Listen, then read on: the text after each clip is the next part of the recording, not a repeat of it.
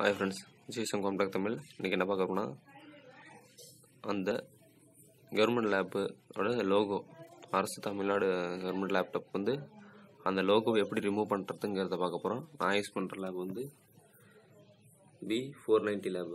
இந்த lenovo lab வந்து எப்படி வந்து லோகோ ரிமூவ் பண்றதுங்கறத பார்க்கலாம். GSM Compact தமிழ் சப்ஸ்கிரைப் பண்ணுங்க, ஷேர் பண்ணுங்க, லைக் பண்ணுங்க ஃப்ரெண்ட்ஸ். இந்த மாதிரி இன்னும் நிறைய வீடியோஸ் பண்ண போறேன். உங்களோட சப்போர்ட் வேணும்.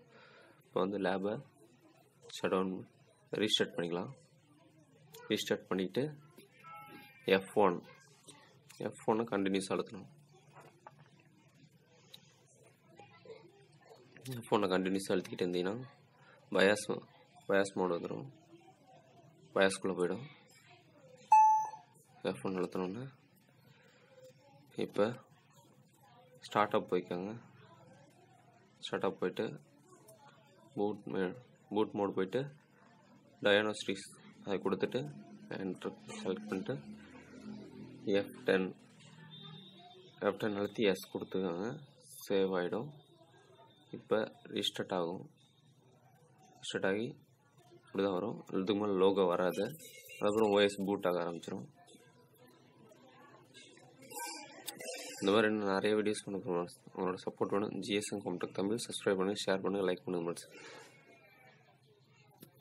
எந்த டவுட்ஸ் இருந்தாலும் கமெண்ட் பண்ணுங்கள். திருப்பி ஒன்ஸ் நான் ரீஸ்டார்ட் பண்ணி காமிக்கிறேன். அந்த லோகோ வருதுங்கிறத கன்ஃபார்ம் பண்ணிக்க உங்களுக்கு.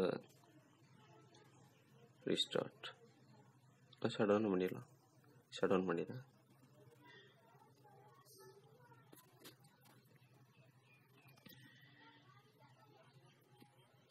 நான் பூட் பண்ணுறேன்.